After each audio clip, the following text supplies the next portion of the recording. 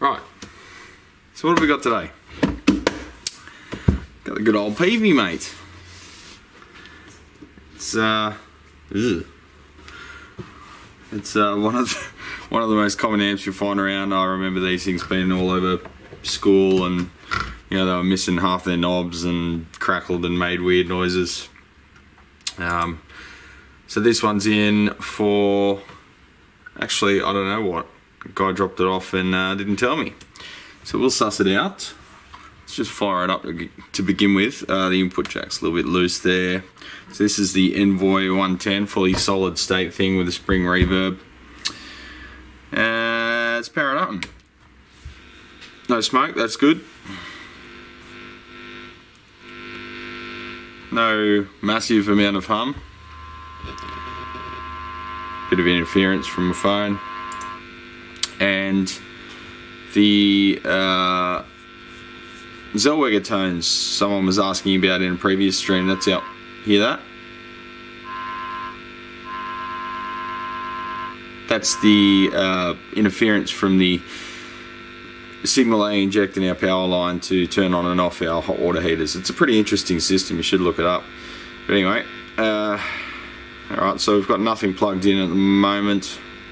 Doesn't seem to be any very dramatic noises. There's a thrash button. Fuck yeah.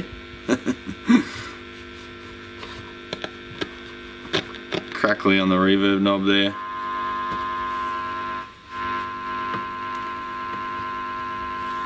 So let's set everything at 12 o'clock. Oop. 60 dB pad, that was a bit angry. Let's set everything at 12 o'clock and we'll have a listen.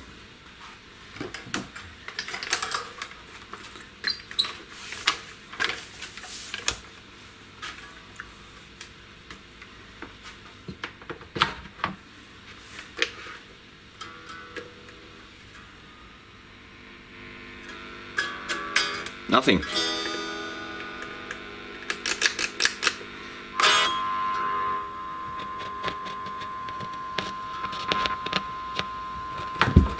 Nothing at all.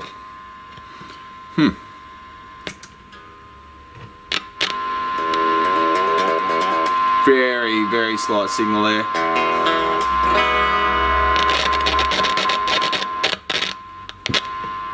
That's on the second channel.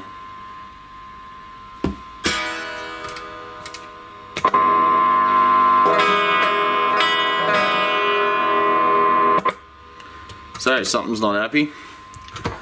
Stand the thing up, get access to the rear panel. So we've got a preamp out, but we've got no power amp in like they do on some models, so we can't just plug in and have a go at the power amp. But we know the power amp's working because we can hear the crackle from the knobs and all of that jazz. So let's power it down and take her out of the box. Try not to destroy my whole workbench in the process. Typical Peavey budget driven construction, but pretty effective. It's got it where it counts. Alright, so we'll get rid of the box.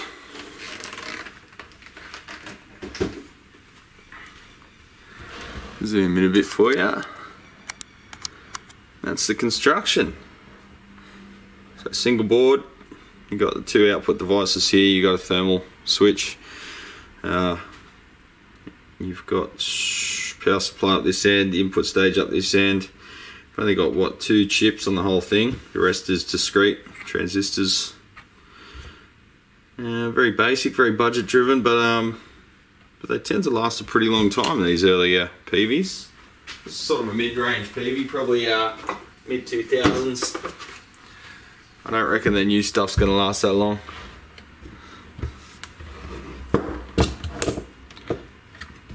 I just need one block. So what we'll do, we'll just isolate the speaker connector so we don't short it out. It's just hardwired there. Probably just connect my little speaker terminals to it so I can plug the speaker in.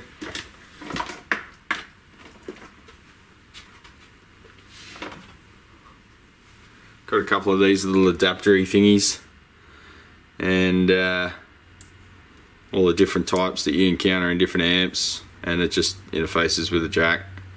So that's what my speaker under the bench is. So we use little speed connectors for this one. They're not insulated, so I'll chuck a bit of electrical tape over that.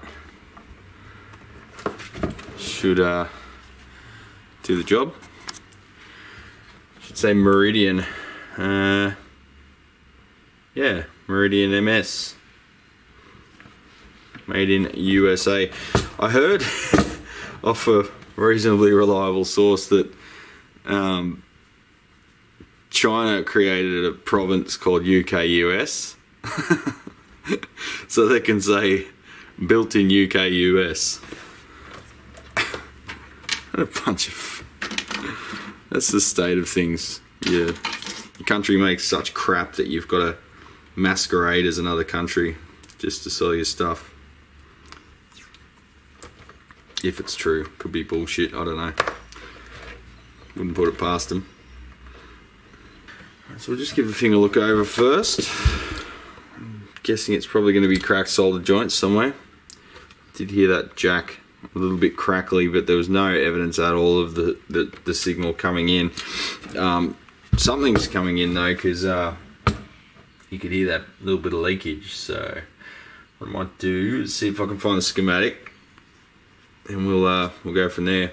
There's every chance it could be something simple like the preamp out jack as well. So what I'll do, I'll just plug the test speaker in.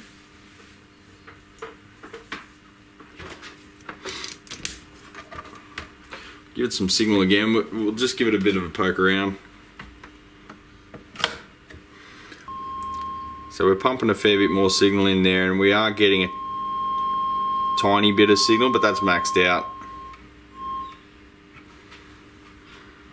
Now, it's the second channel, which is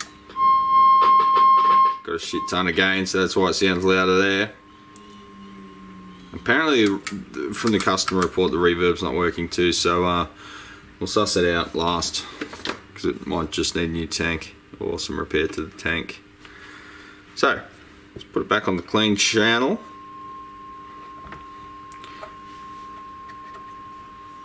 Just check initially that it's not the, sorry, I'm struggling to speak, it's very early. It's not the preamp out shorting jack. It doesn't appear to break the signal anyway.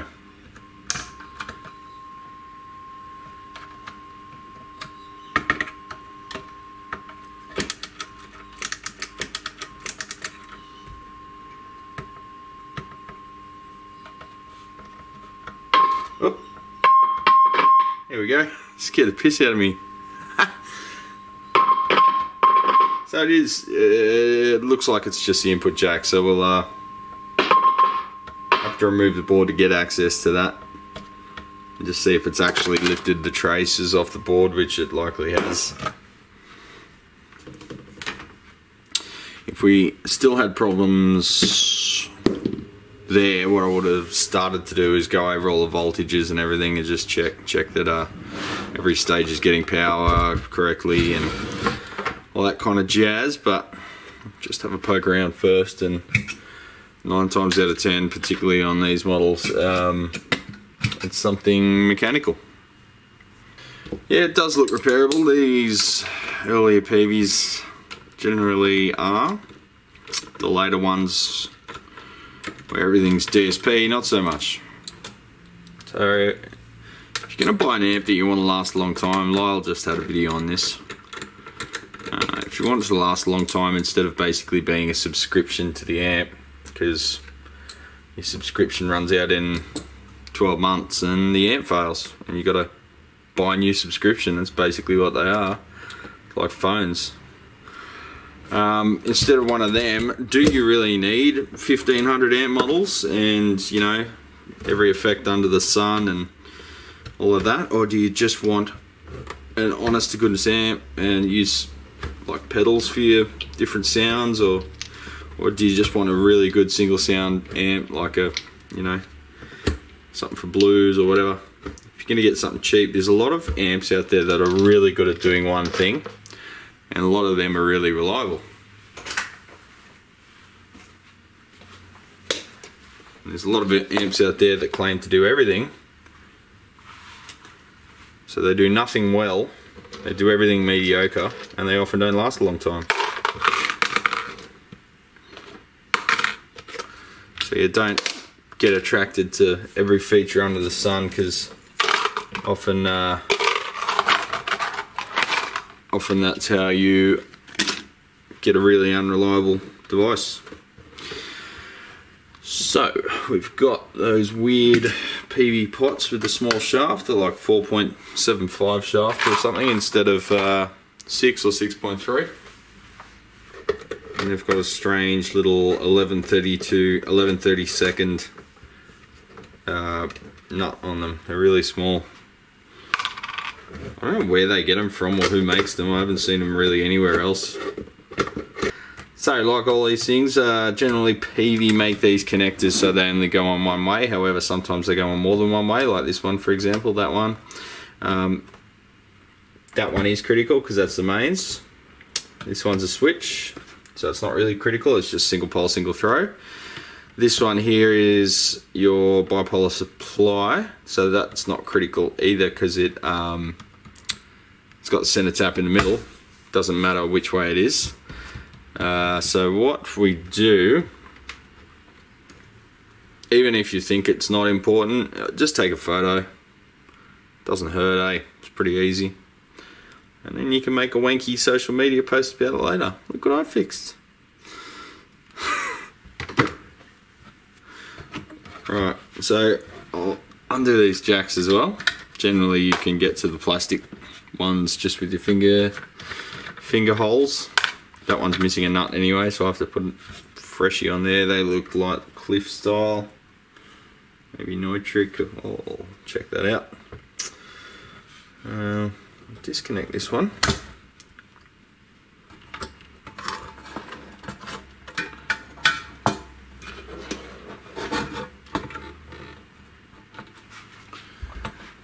Yeah, crack solder joint's alright. It hasn't lifted the pads, it's actually the ground that's let go.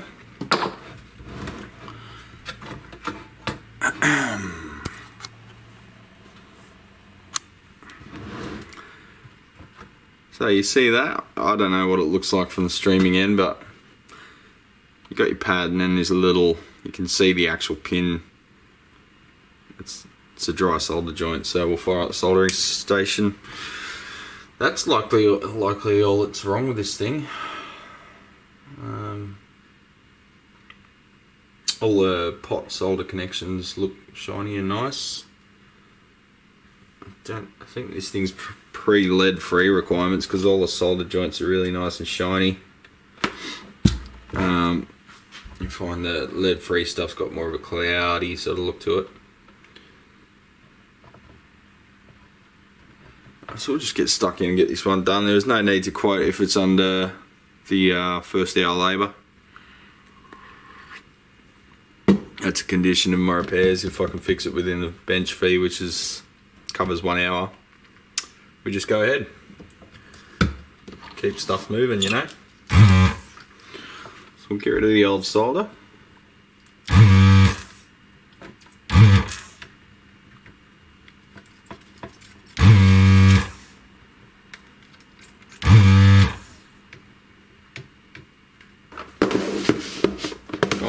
Put a new one in. I've got some here. Some monos. Just look at the pin length because these pins look a little bit shorter than I remember.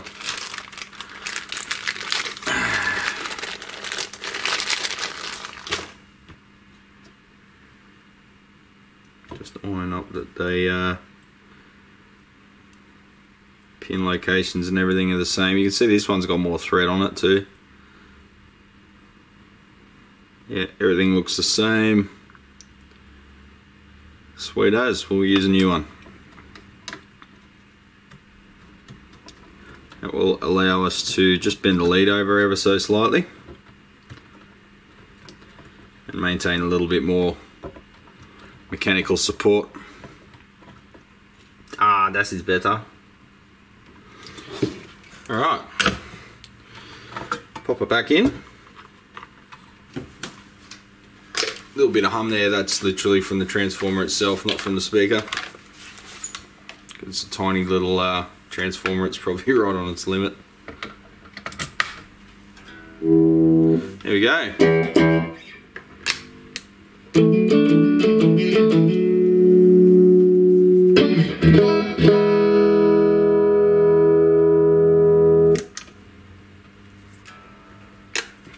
Second channel.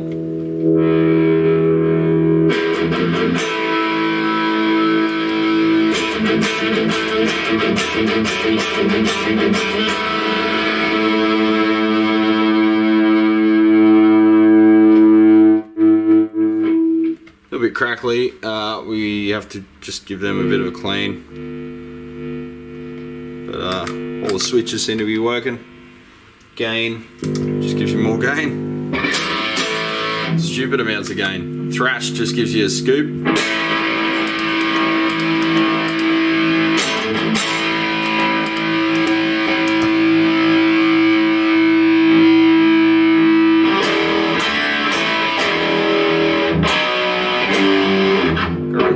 Remember my Anthrax riffs.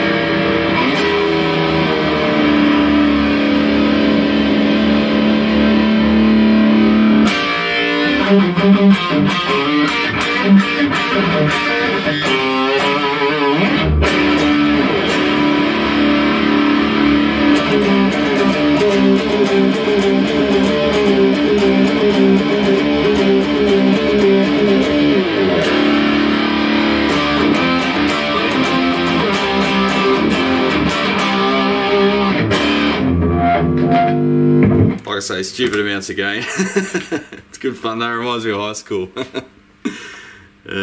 Back to clean.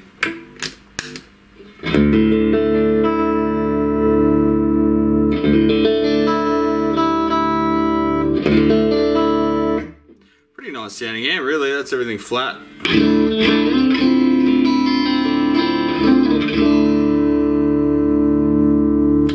6dB pad, that's sort of like plugging into the second jack on a Fender amp.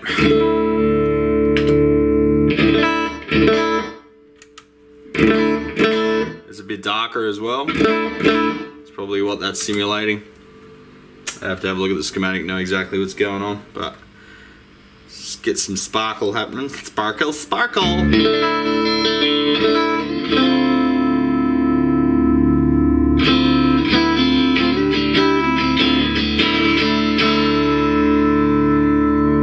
Sounds pretty good, like, I'd be happy with that as a kid. You can stick all your choruses and your reverbs and your delays and shit up your ass, and it's got a reverb in it, but it's just a tank, traditional. So that's the next thing we'll check. Still got it in the bench speaker. I'll just see if this cable reaches the reverb connector. Probably not. I'll just remove that screw.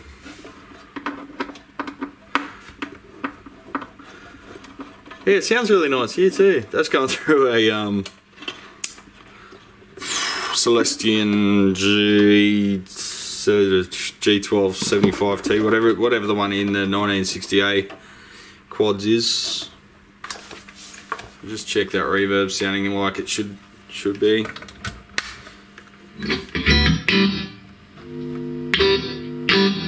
No, it's not. Turn it around.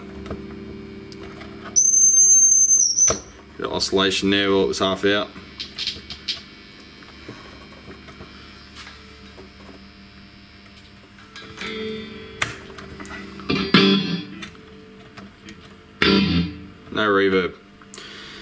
Alright, so we'll look at the reverb tank. Alright, so the springs look intact. Oh, it's got a sticker in it from the competition. Fender Rumble. So we've got the tank out. Just check the wiring. Often it fractures where it's soldered. This one's got connectors on the elements themselves. So we'll just unplug this and determine if the coils have continuity. Right, set to ohms.